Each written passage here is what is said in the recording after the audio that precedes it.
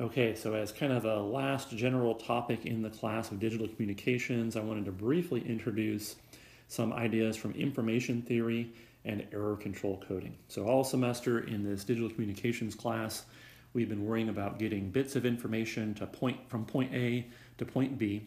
We've done a lot of analysis on as the signal is arriving at the receiver, as additive noise or other interferers interfere with that signal, it's possible that the receiver makes a bit error.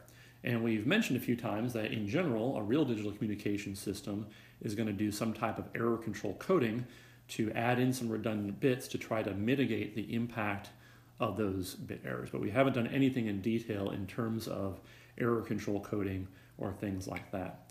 So in this video and the next few videos in this playlist, I wanted to introduce just a handful of topics. First, what we'll do is we'll spend just a few charts talking about the area of information theory, which is a very broad area, contains lots of very interesting topics. And specifically in there, there's this concept of channel capacity that we will introduce briefly and discuss. It's basically the maximum data rate that you can communicate at reliably over a channel. And by reliably, we mean with arbitrarily small bit error rates. So we'll talk about what the channel capacity is. Within the realm of information theory, there are several, kind of sub-disciplines. There's something called source coding that you could go spend, a whole semester studying. There's error control coding, and there's lots of different subjects within both of those. We're going to focus just big picture on one aspect of error control coding called block coding. So we're just going to go pick out one very small subtopic in this whole world of information and look at block coding just a little bit. So as I mentioned, information theory is a very general term that encompasses a very broad range of things that you could study. Most of the time, you group it into two broad categories, what we call source coding and what we call error control coding. Source coding is the process that you go through to kind of compress data on the fly so that you're transmitting as few bits as possible.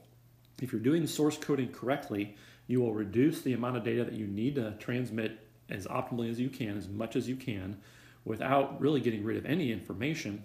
And if you do that properly, the kind of resulting bit stream will have equally likely ones and zeros.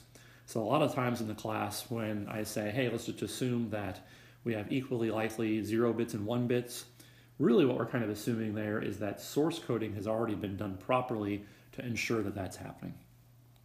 Kind of the other broad area within information theory is the area of what's called error control coding.